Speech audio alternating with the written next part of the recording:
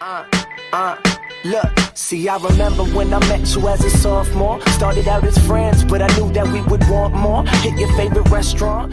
Hello and welcome to the Editor IT channel. In this video, we're gonna make so that the sprite follows the mouse wherever the mouse is going, follows the rotation of the mouse. To do that is really easy. Let's go to the other node.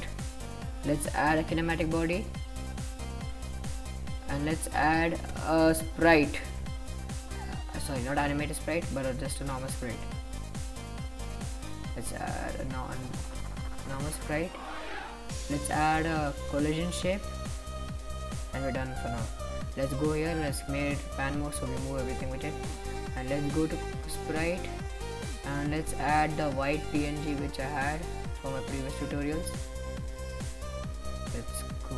Just keep it in the middle. And then let's make a collision shape for it so that it doesn't show any errors.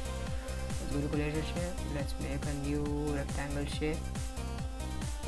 Let's set its shape over.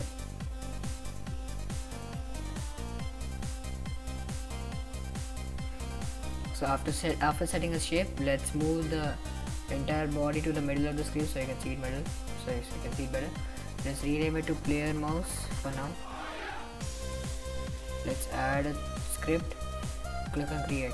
Let's delete the previous script, or we can also keep the script here for now. And we can do func underscore process delta, and we can do look at get underscore global mouse position. That's it. This is the script for the looking at the global mouse position.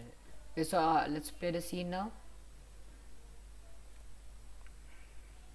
And as you can see, it works perfectly and it's following wherever the mouse is going. Thank you for watching.